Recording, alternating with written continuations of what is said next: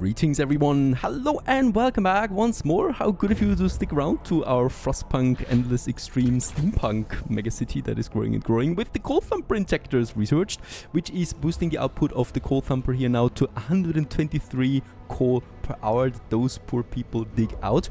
Yeah, with a lot of tech now, of course, that is. With that, we can afford actually, I think, or I'm pretty sure, a fifth gathering post now that will be supplied by this. If it's not enough, no problem. This Coal Thumper is within its range, so it can then take both Coal Thumpers in, right? So it's no problem if it's more than what this Coal Thumper handles, because we do have another one then right on site, and we would have the workforce to also supply it right away. With that, gathering post is outside. We don't need, by the way, any heaters for these guys here. We are overheating, and we can save up on a lot of coal just by not simply heating them. And this we should also then see, right? We do see this. This is perfect. This means life and lots of fires in the future. Now, my next research, wait a second, we have, yeah, lots of steel, 200 steel we can go for. So we can actually feel the tension, the pressure easing up a bit on us, right? As we more and more progress into the good tech stuff, and we actually manage to stockpile on a lot of things. The overdrive is actually one of my favorite ones that I could go for now. Hot house selection would give me more food. We don't need it now really, but in the future. Let's go for the generator safety bypass. This will increase the generator stress 25% slower, and it will fall 25% faster. So this is a boost in both directions for that overdrive mechanic that we have there. Another very important one. Next up, we have found the Racket Steamer, and it must have been wrecked here years ago. There is some coal and some wood on board, and we can continue. Oh, there's actually two here. Windswept Fur and Buried Hamlet. Let's go for the Buried Hamlet. Yeah, actually, I'm still looking out for survivors. Yeah, really, we're super unlucky once more. No survivors, right? And the storm is on the horizon. If we find survivors now, it's once again super late to the party for them. Not something that's ideal, really. It's not. We arrive at the next location. Today's labor is done. Thank the Lord. No survivors. Here. Industrial ruins. Ah, that sounds good. I don't think I know this. So let's go for it. Might actually be something useful. Another law we can sign. So we had the prosthetics, and that's it, right? I think we are completely done with laws now. So there's nothing else that I would like to go for. Child labor, old jobs do not make sense to me. Organic fertilizers. We can actually use the dead bodies, the organs, to boost my hothouses. Something that is on cooldown. It will cost me 3 bodies. It's not something we need, but I'm not going for that. I'm feeling confident with the hothouses we have. And we can even boost them further, right? Also, no problem there. We can also activate all 3 temple to the sermon, the ceremonial services, and the evening prayers. So as you can see, this is quite severe on my discontent and hope there. And it did cost me some food, but we have that. Alright, temperature drop tomorrow. Stone obelisk, there's nothing. Stone ship or lying rock. Let's go for the stone ship. And look at my quests. Survive the next storm, bring the relics back to the site, build a transport depot. Right, so that would be my next goals then for the future. And yeah, we're also pretty full on wood. That's something I don't need to worry about for now. There it is, and as we can see, the next storm will be interesting because it will have 2 temperature drops at the same time. And this means that with the next storm we're looking at 120 degrees negative, which is the new record then. So this is also a new type of storm where there's several temperature drops then in one storm. I think it's also going to last longer then. So negative 80 it is in 2 days, and then we're looking at negative 120. The next drop happened. We can actually still keep the steam level 2 active. I think for now that's still safe, right? It's still livable, and it's still also comfortable in those areas without actually having to do anything. So that's fine. Tip from my believer, we get the occasional discontent 4. Survivors, Buried Hamlet, there you go. And yeah, a diverse group. Children, engineers, and workers. Let's escort them home this time. 22 hours it takes. There's nothing else out here that I would need to take anyway. That's 10 25, 35. Yeah, we should build 4 more houses to supply them. So that's going to be quite the cost here. But we have time to prepare, right? So I know they're coming. Problem is, as you can see, we're out of the steam hub then. So I will need to get another steam hub going soon, which in turn costs me again. Steel and coal out of the industrial ruins. A bounty of resources. Sadly, that's not all we find. An avalanche killed everyone who worked here. Their corpses have been frozen solid. The relatively light clothes and the insignia of Her Majesty's Prospector Corps suggests they were explorers sent north to look for suitable places for generators during the onset of the Great Winter. Maybe it's for the best that they weren't there to witness the fall of the Empire. And yeah, let's get back home. They're pretty far outside, so it's going to take them some time. And the storm is coming. So yeah, we actually need to start sending those scouts back home. Alright, the next homes. And the generator safety bypass. That's a super nice one. I think hothouse selection we can actually go with. Since we're actually also going to have a 120 negative. Anything for heating we can still do. No, unfortunately not.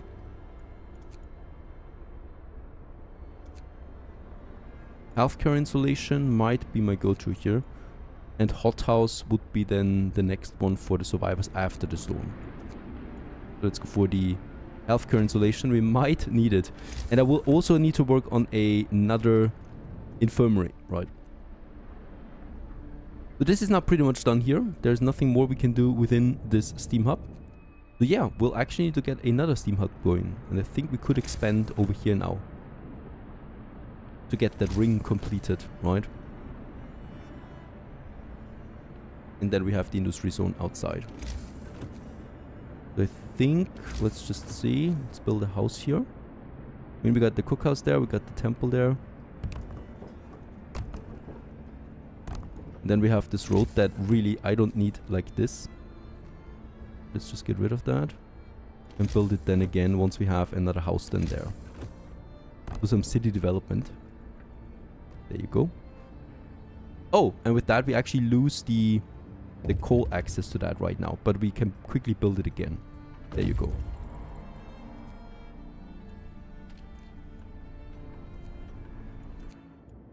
Stone ship, nothing. And with that we also move those guys home. They were very unsuccessful, unfortunately. A heat zone has reached the snow pit and the bodies are beginning to rot. What? No. It's just the street is not there yet. There it is again, the street, right? That's all. There was no heat zone over there. That would have been crazy. Let's build some more streets here. And then we should be able... that's still too close, I think, right? Yeah. We can still go one more outside. So that's another hothouse area than here. And let's not build all of them, of course. One will be fine, so I get that road going. There you go. And then we can have another steam hub out here. Tight one. I think we'll need to go like this actually.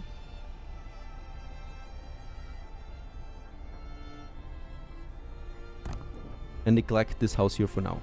So this will be off for the moment, right? We have built it. It's fine.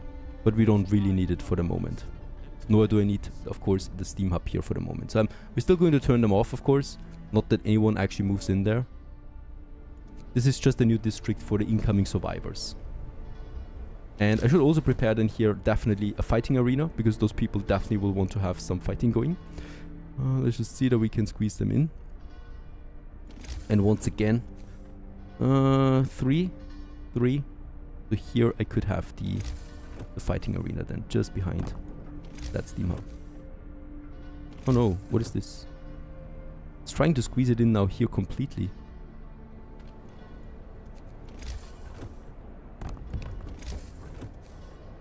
That's how it goes. Right, so we have the space here then for that. Perfect. Lots of people look at that after the day ends. How many people are flocking back from the industry zone. And this only continues to grow then. So this is going to be here a pretty major street for all of this.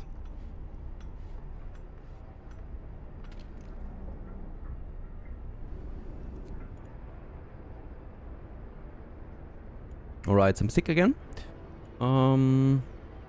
We still need more steel, but I think one of them has steel on board, right? Yeah, 114 steel is also coming our way. Great stuff. And there it is now. Look at that. This will be pretty cold, what we experience now. Storm on the horizon. Forming again. And the survivors are in. With that, we got the 30 homeless. So let's activate now those houses. Right, and let's also activate that team hub. And with that, a new area is getting heated and coming to life more or less. Let's also keep this house there online, just in case. Right, and that's about it. Let's actually welcome the other survivor scout coming in now. We can actually disband both of them. And I would also like to build me now. We have one more steam core. I would also like to build me now that next infirmary. By the way, food is still fine even with the new survivors in. So there all is well. Let's build that infirmary just behind the other one. Unfortunately, what I can see, oops, it's not getting heated.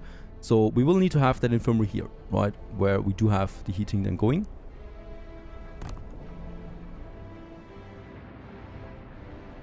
It's also not that great to have all the infirmaries in one place. I'm definitely going to have one here at some point, but not right now. Healthcare installation, just on time, super important. So that everything here keeps continuing to work. And then I might actually do the hothouse selection now. Yeah.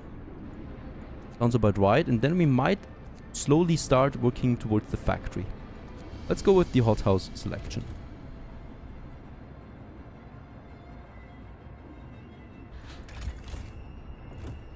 Stockpiling the food. And I think we can still go with level 2 for today. Still fine. I would like to squeeze it as much as possible. Let's activate the next infirmary. Infirmary number 3. So we have now up to 60 sick beds available that are pumping out then those bodies. If that makes sense. Alright, so far so good. Advanced steelworks. Actually, we could. Yeah, I haven't done this yet. We can actually upgrade the steelworks. My bad. Totally went under my radar there, unfortunately.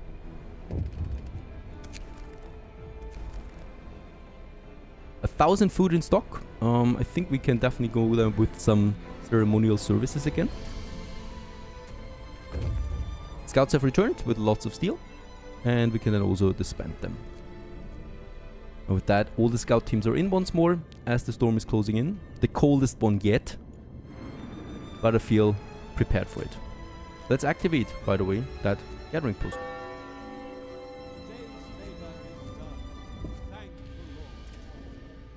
So all of them are now fully working here, leading to a total production potentially of 2,100. Though I think it might dwindle a bit right now. Not entirely sure yet. We have now 2 additional gathering posts and ready. We are going to need them. And I might actually also really stockpile more resources. So let's have more depots here.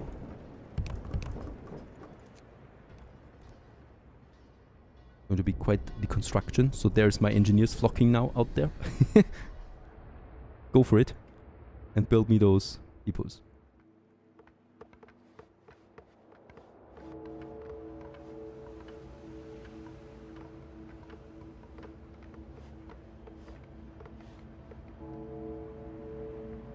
Very good. And we're going to stockpile more coal.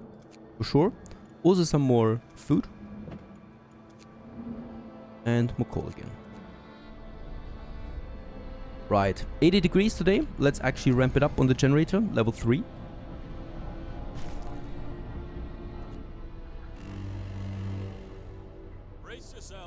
So what happens now? The temperature still stays livable in the houses. That's fine. I might need to start activating now some heaters. The hothouses are chilly. They can work on that. I would like to upgrade it for the steelworks and the coal thumper. We actually need it here. Yeah, we need it. Yeah, this one is cold now, the steelworks. And the steam is here actually freezing. But it's out of wood. And the hothouses have the 15% bonus. Yeah, that steam sawmill can be dismantled. No longer required. And with that, I can now start with another steam sawmill then over here, right? So that's something we can have then in that field kitchen. Perhaps. I mean, I don't think it's really feasible. Because let's face it, we will need to move them pretty soon. But at least for now we have then those two here in one field kitchen.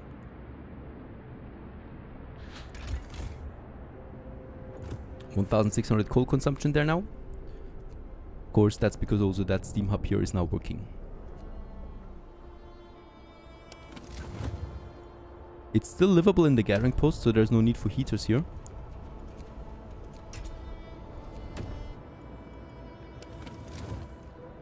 And once again, I forgot the upgrade. We have enough steel for now though. But the advanced steelworks we definitely should work on at some point now. Right, there's then also my next sawmill coming along. Poof, with 1,700 wood in its surrounding area. We have then here the field kitchen, right? So this is something we can then actually get to work at some point. And look at how much wood we have, right? So we can just walk around here. And once we run out of that, we can then start on the wall drills. But until then, I'm not really concerned. Alright, tech-wise. Yeah, hothouse, cookhouse insulation. That's actually important that we keep the cookhouse running through the storm. In the cookhouse, people actually go to eat, right? This is where the food is also then being stored for people to eat. Alright, it's day 44. We're on the eve of the biggest storm yet. Let's once again use my house of prayer there. And my temple.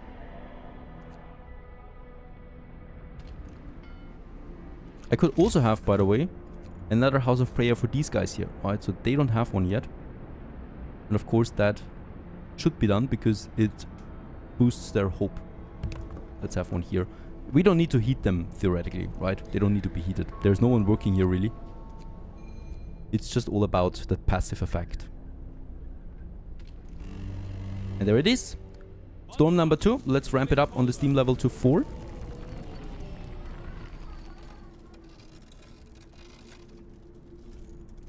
Once again, let's deactivate my hothouses. I will also need to activate my steelworks out here. And this one. Here we should still be able to work. And it's actually, for now, livable. The hazard is gone. Yeah, and it's actually quite comfortable there still, thanks to the heater. For the gathering posts, I'm still going to keep it offline, the heaters now. We are going to need them tomorrow. But for now, it's fine. And with that, we even have a small coal gain. With the heaters activated, we will lose coal then. And let's also deactivate that sawmill. I don't want to have more stick than I need. The cookhouse continues to work. Tomorrow, it would not work anymore. So this is why we need to have the cookhouse insulation ready. So that we can continue with this working through the night. Through the storms.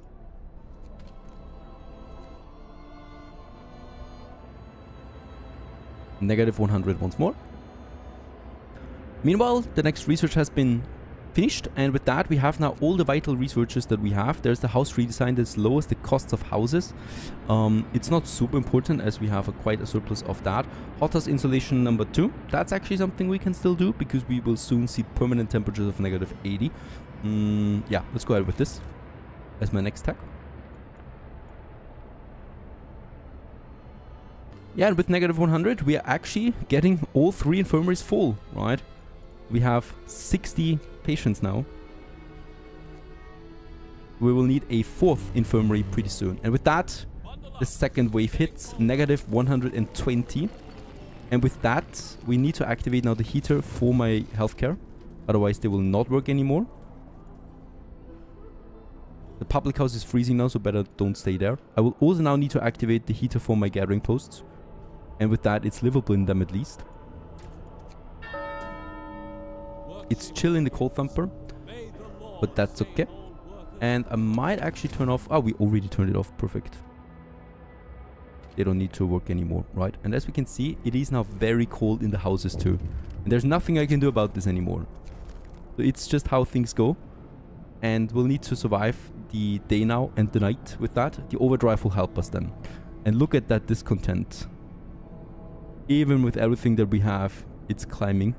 Hothouse insulation. That's going to be nice because we need less heaters then.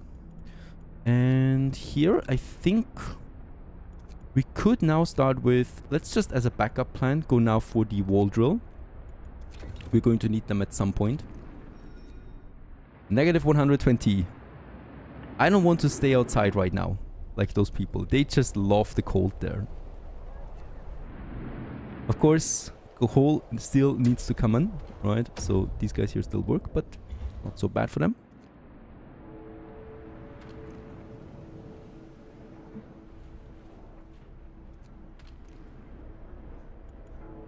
Yeah, we need more steam cores. I need that next infirmary, otherwise we're not able to treat all the people anymore.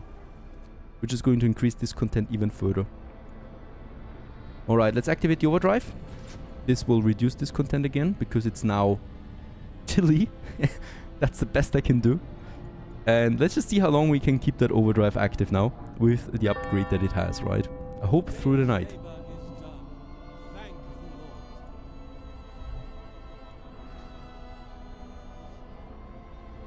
People flock to the temple, to the cookhouse that actually still is operable at this temperature, and then they flock home again, hopefully.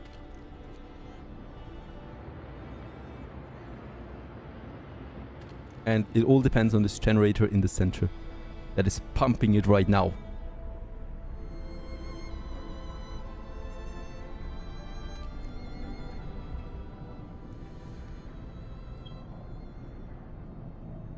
And with that, we survived. Oh, look at that. 100 sick people right now. I mean, we survived the third storm, but actually we took a lot of damage here. That's a lot of sickness right now. Incredible. And the temperature goes up again. We can deactivate the overdrive, go down to steam level 3. 60 degrees it is again, very warm. Now we need to focus on the sick, research a bit more, send the scouts out, and yeah. Honestly, the biggest dangers are behind us now. That settlement is pretty stable for me. We continue now onwards with finding the history past, relics, and also start the trading with the settlements in the next episode of Frostpunk. And more survivors, of course. We want to grow. We want to grow. Stay tuned.